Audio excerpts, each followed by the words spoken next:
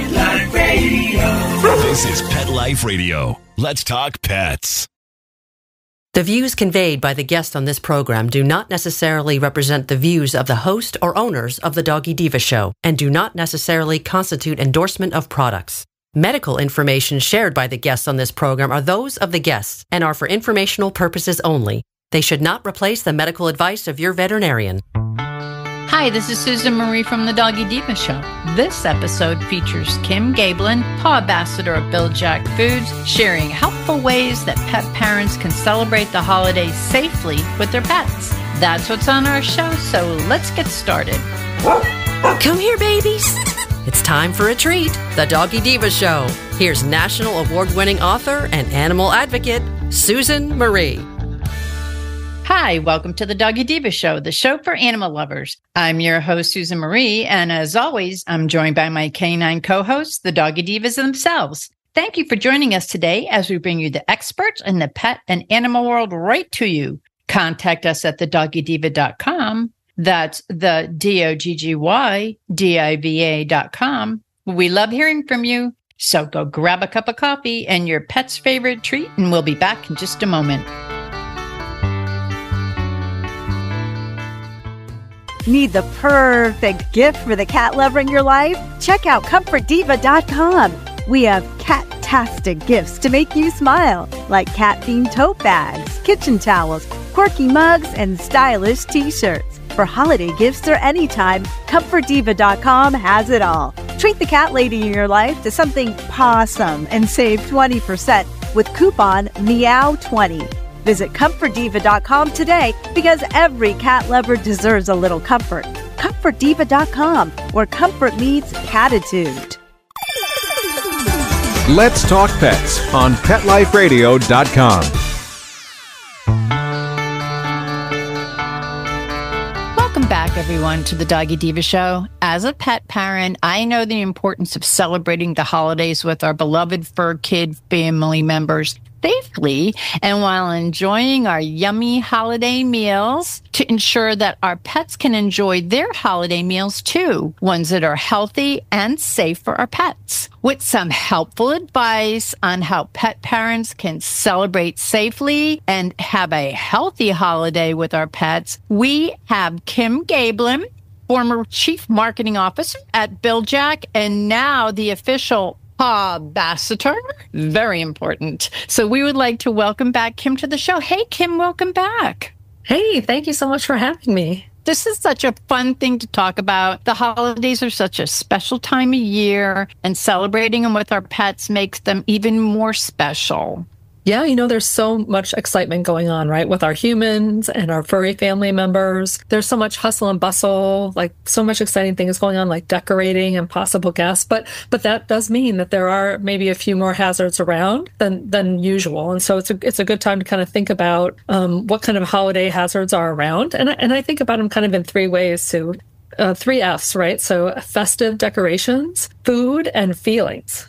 So I love top that. 3. I love that. So what are some things for pet parents to keep in mind to have a safe and happy holiday with their pets, keeping these 3 holiday hazards in mind? Yeah, I think as we think about this first one, festive decorations, and really as we're starting, through from Thanksgiving through Hanukkah and Christmas and Diwali, through all and even through New Year's, all these decorations are kind of around and all these things are happening. So, first of all, it's really important to be careful around the tree, right? There's a lot of times we're putting up a tree and there's a lot of proper precautions we can take. So certainly there's electric cords out there. We want to make sure that they're kind of hidden if we can to prevent chewing or tripping or any kind of electrical hazard, keeping those light strings and breakable ornaments off the lower branches. Particularly if you have a bigger dog, you might want to keep it up, a little higher and kind of keep that temptation out of their way, because a lot of times our pets like to grab things or maybe knock them off the tree. They're kind of sharp, twinkly and pretty. And certainly tinsel is one of those things that is a little bit more dangerous, right? That if they get into the tinsel and they swallow it, that's kind of a bad thing. So you want to make sure that maybe you think about doing garland instead, and that would be a little bit safer on the tree. And even the tree water can be a problem, right?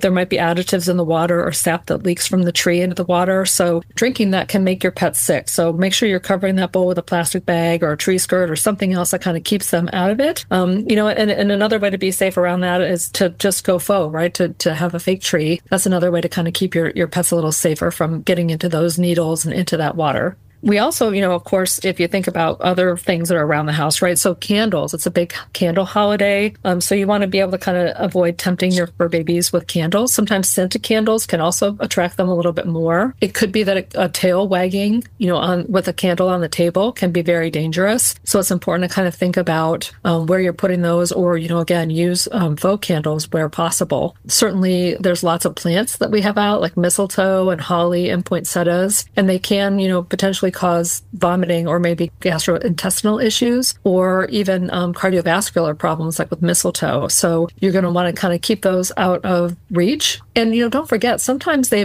may lose a leaf, or, something may die and that may fall off, and then your dog may be able to get into it that way as well. So again, kind of keep them out of harm's way. And even gift wrap, I always say no bows for the bow wows.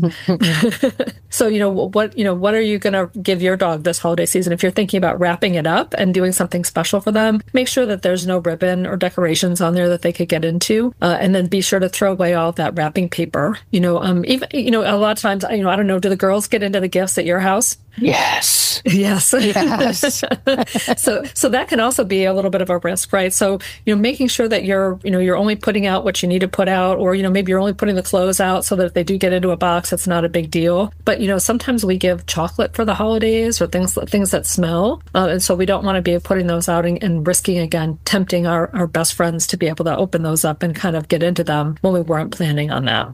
Absolutely. And getting into the foods, is it safe, do you think, for pet parents to celebrate the holidays by sharing human foods from the table? I know we all want to kind of lean in, or maybe Aunt Millie might lean in and say, here's a little piece of turkey, or here's a little potato. What are your feelings on this? Or what's your advice on this? Yeah, certainly when we think about it, it seems like, it'd be a great idea, right, to share our holiday meal with our pets. But, it may seem kind of innocent, but you have to be careful not to ruin the holiday with a sick dog or an emergency trip to the vet. So many of the things that we eat or drink, or even like snacks we have out for people to eat over the holidays, can be, anywhere from nauseating to your pet to dangerous to toxic. And so, a lot of us have heard of some of these, right? So alcoholic beverages are not good for them. They cannot metabolize those very easily. Chocolate, caffeine, and coffee, grapes and raisins, onions are not good for your pet. Avocados and macadamia nuts, candy and gum, or now even I'm hearing a lot of peanut butter containing xylitol, which is an artificial sweetener that I have personal experience with that I would not recommend, right, that your dog get into. And then, even our turkey and sweet potatoes and mashed potatoes, we think, that sounds great, we'll just give them some of them. But, there's fat in the skin of the turkey, and the butter and the seasoning and the sugar. That can all kind of wreak havoc with your dog's digestive system. It could even, in extreme cases, cause pancreatitis. And so that's, it seems like it's a great idea to be able to give them some of that food off the table, but you don't want to do that. You don't want to do that. And I totally agree, because I have to tell you, on Christmas or on any holiday, I certainly don't want to spend it in the animal ER. Mm-hmm. Yeah, absolutely. And, and it's really important, it's great to take some precautions too, to make sure that if something does happen, or if your dog does get into something, that you've got that kind of together, right? So be sure you have your veterinarian and your nearest emergency vet in your cell phone. So I always recommend that. You and I have talked about that before. Oh, we've talked about this, yeah. It's not just for the holiday season, right? But it can really help you be prepared if you need them quickly. And, I know the name of my vet, but I don't always know the name of the nearest emergency vet near me. So being able to put them in there as your in case of emergency person, your ICE vet, that's a really fast way for you to find them without knowing their name.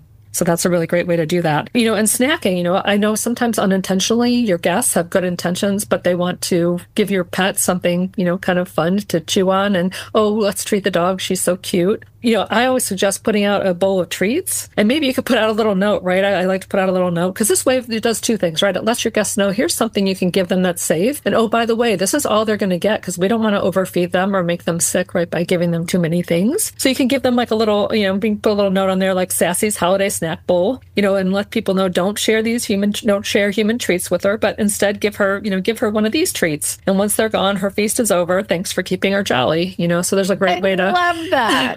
What a great idea. It's a fun way that everybody can at least feel like they can give something to your sweet pets, right? So, but at least you can be safe and have some fun with it. I do. I like it because you know what? When people come to your house and they see, your pets, and I have very friendly pets, so they'll go wandering around, and everyone wants to give them a little something because they also know how to look the right way, so people want to. Oh, yes. This is such a great idea, Kim, because then the people don't feel guilty because they're giving your pet something, and you don't feel guilty because okay, well, they can give them a little Bil-Jac treat or whatever the treat may be, and it's safe, and that the dog, your dog or cat doesn't get sick. So yes, yeah, absolutely. That's a great idea. And, and the same thing can happen with dinner, right? So if you do want to give them something special, something easy, something that is going to be okay for them, then I would really recommend, find a tasty canned dog food for the occasion. Bil-Jac makes a variety of canned dog foods in chunks and pate. But for example, we have Harvest Feast turkey and sweet potatoes, or we've got, pate platters, duck and pumpkin pate. So, you can use it as a topper. So you're not going to, a little bit of that isn't going to upset the meal. And that'll really kind of give them something special. And then at least they'll feel like they're participating, right? That they got a little bit of turkey too. Maybe not the same as your turkey, but just something special that you can do that they can have a little bit of holiday fun as well. I like that. And I don't know if you remember, we kind of talked about when you talked about the gift bags. My sister always gives the girls Bil-Jac treats for Christmas. So we don't put the bags out. We have these. They're Christmas boxes, but there really is nothing in them. They're big, decorative boxes that we put under the tree. So it looks like we have things under there. So we had put the gifts out Christmas Eve, and I think I sent you the picture when we had Olive, and her head and her little body was just 3/4 of the way in the bag trying to pull the Bil-Jac treats out, and we're going, no. But that's cute because they love that type of stuff. So you can always have a little bit special stuff for your pups so that they could feel like they're a part of the celebration. That's a great idea. Absolutely. And then, don't forget dessert. You can always do some treats for dessert. So there's some great ways, right? Whether it's Bil-Jac or whether it's another brand. I mean, it's important for you to kind of feed them something that is for your dog, that is made for your dog, that is not going to kind of drive that intestinal upset. So those are great tips. And let's take a quick break here. When we return, let's continue talking with Kim about some pet-safe holiday tips. We'll be right back. Hello, everyone. Susan Marie here to tell you about the award-winning 3-book series, The Doggy Diva Diaries. It is a trilogy of heartwarming and inspirational stories about Miss Olive, a lonely little rescue pup, hoping to find her forever family and friends and a life filled with love. In this series, Miss Olive learns that it doesn't matter what you look like on the outside, it's the kindness and love you have on the inside that counts. Available at Amazon, Barnes & Noble, and other online booksellers. And please visit us at thedoggydiva.com for more information. Thank you, everyone. Take a bite out of your competition. Advertise your business with an ad in Pet Life Radio podcasts and radio shows. There is no other pet-related media that is as large and reaches more pet parents and pet lovers than Pet Life Radio. With over 7 million monthly listeners, Pet Life Radio podcasts are available on all major podcast platforms. And our live radio stream goes out to over 250 million subscribers on iHeartRadio, Odyssey, TuneIn, and other streaming apps. For more information on how you can advertise on the #1 pet podcast and radio network, visit PetLifeRadio.com/advertise today. Let's talk pets. Let's talk pets On Pet Life Radio. Pet Life Radio. PetLifeRadio.com.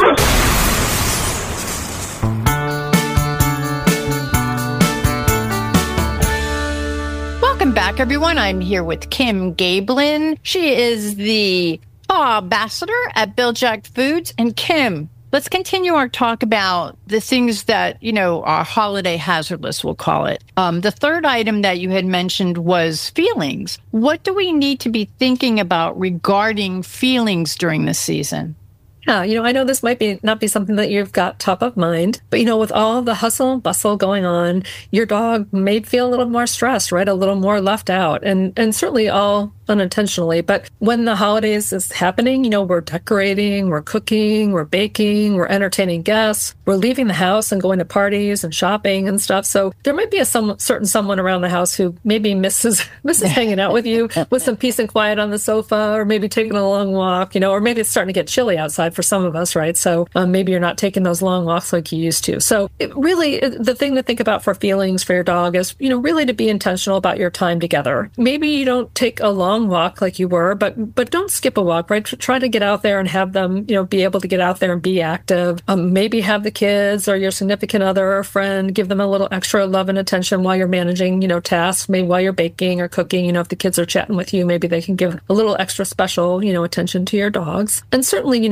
watch your baby, right? Watch your fur baby. If you're seeing that they're kind of stressed by what's going on, maybe there's a bunch of people over and they're not really sure, they're feeling kind of uncomfortable, or they feel like there's too much noise. The kids are over, they're running around and kind of just horse playing like they normally do. Maybe they'd be better off in a quieter place, like maybe in the bedroom or maybe in their crate, with the radio or the TV playing during a party. Or, if it really stresses them out, maybe they're better off over a friend's house and maybe, be able to make that happen. So it's one of those things where you don't always notice because, you're so busy getting everything else ready. But if you know that your dog is a little more stressed when people come over, that could be a good thing. And certainly when people come over, take a few minutes and properly introduce the guest that's either maybe staying with you or coming over for a party. And that kind of helps everybody feel a little more comfortable, right? Not everybody's a dog person. Everybody might have a different level of comfort with a dog, or some people are more comfortable around big dogs than little dogs and vice versa. So being able to have your dog just spend a minute with them and the guest and let them know, and make sure that your dog's not jumping or, that you're keeping doors closed, making sure that maybe things like purses are put somewhere where the dog can't get to them or put up high, medications, those kinds of things, right?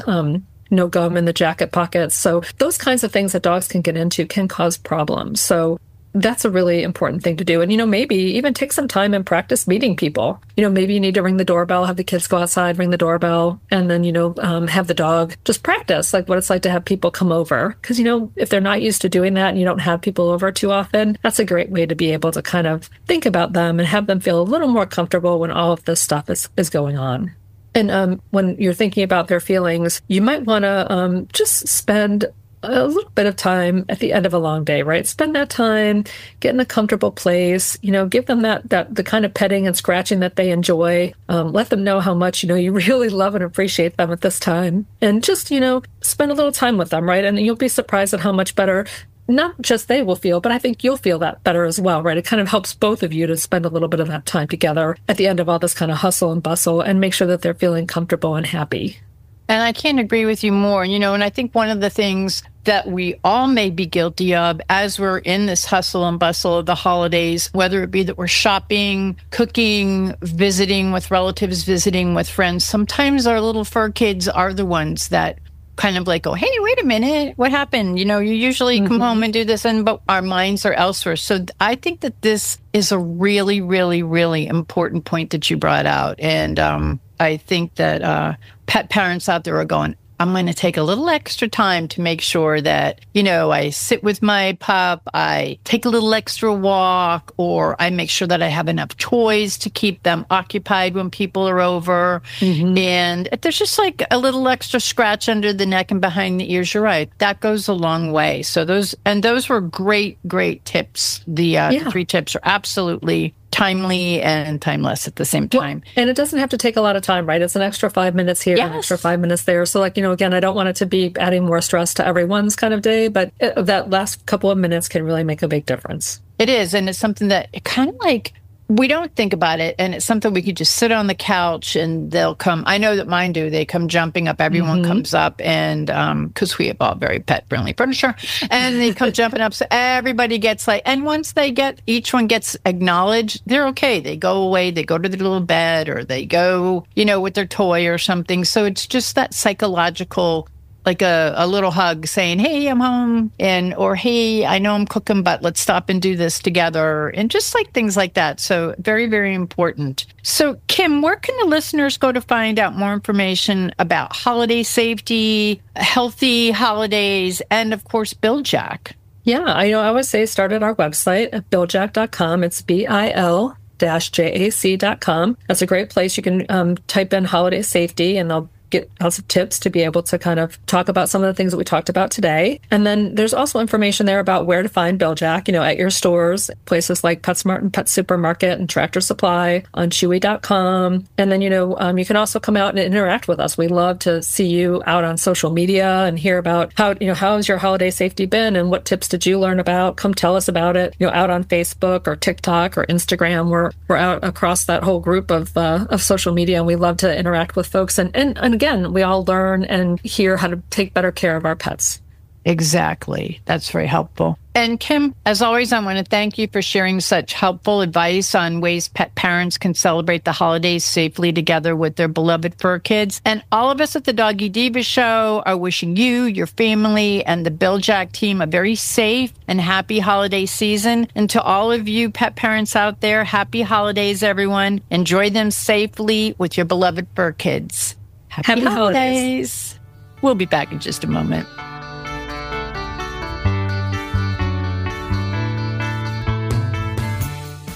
Begging to hear more of your favorite show? Full episodes of all our shows are available on demand. Go to PetLifeRadio.com to fetch our entire lineup of Possum Pet podcasts. Also, dig us up in iHeartRadio and iTunes. Let's talk pets. Live and on demand, only from Pet Life Radio. We would like to thank our guests this week. And also, as our Doggy Divas always say, please love your pets because they love you unconditionally. And please remember to adopt, foster, spay, neuter, and microchip. And as always, please have a great Diva week, everyone. Thank you for joining us for this episode of the Doggy Diva Show. To find out more about Susan Marie and the Doggy Divas, visit them at their website, thedoggydiva.com, and on Facebook at The Doggy Diva Show. Tell your fellow pet parents about it. We look forward to having you join us again for the next episode. See you soon. Let's Talk Pets, every week on demand, only on PetLifeRadio.com.